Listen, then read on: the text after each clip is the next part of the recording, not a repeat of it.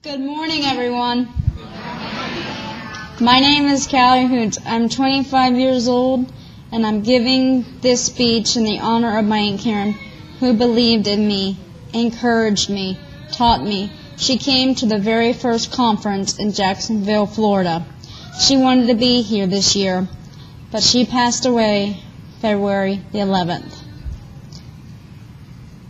I am the Best Buddies Ambassador for the state of Texas. Last year, I graduated from a 2-year certificate program at Lone Star College in Houston.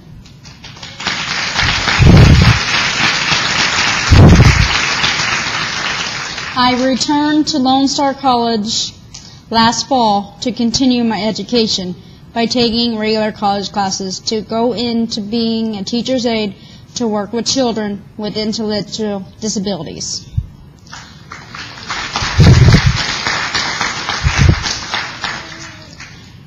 I first want to talk to the parents in this room. Please know that those of us with 1P36 can and do learn. We can hear you, so please talk to us all times. Teach us everything you see and know.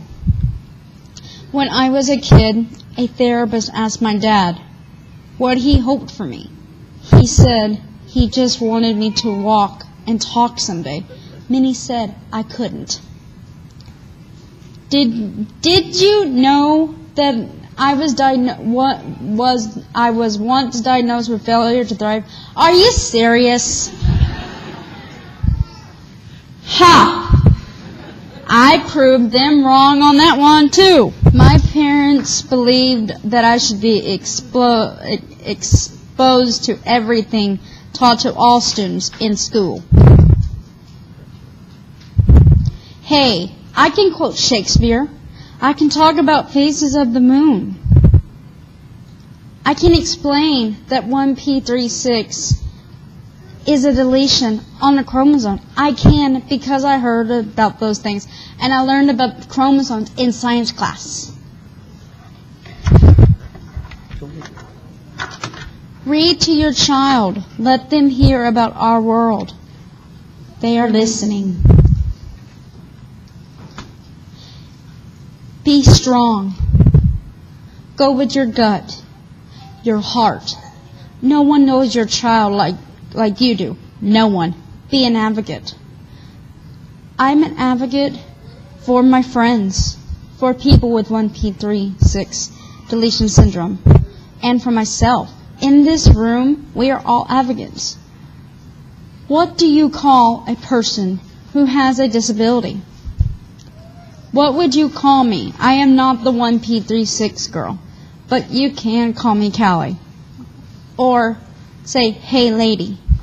Or you can say that woman, but shh, don't tell my dad. He still thinks I'm his little girl.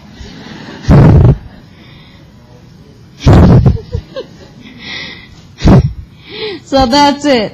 I'm a woman who has 1P36. I'm a person first who just so happens to have 1P36. I also want to talk to you about spread the word in the R word. Retarded is a medical term, but a lot of people say it as a put down. Retarded is a medical term, but a lot of people say it as a put down. It really upsets me when I hear the R word, especially when it is said as a joke. It is wrong, and it's hurtful, and it's not nice. Did you know that 100 years ago, idiot and moron were medical terms used to describe people with intellectual disabilities?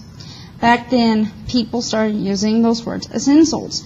Those words are hurtful, and they're not nice, so they're not used anymore as medical terms. When my granny was a kid with an intellectual disability often didn't get to go to school. Some were sent to mental institutions like hospitals and nursing homes and not to be seen by society.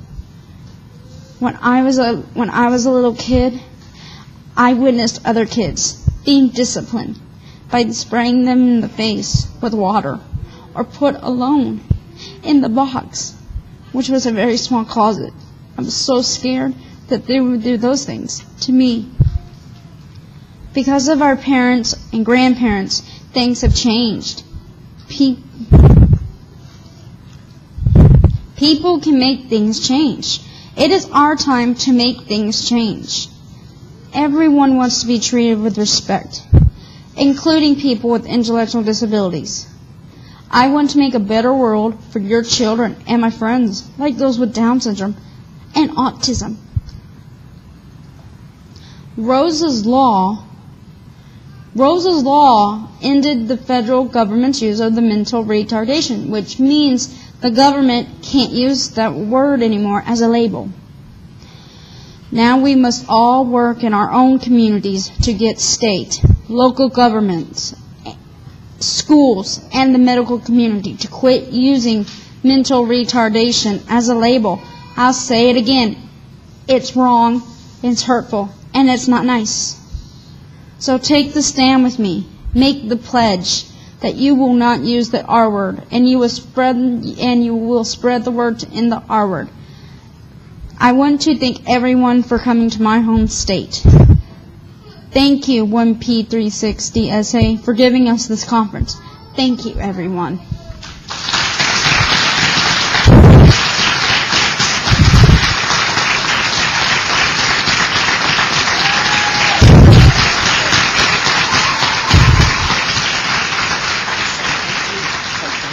Thank you.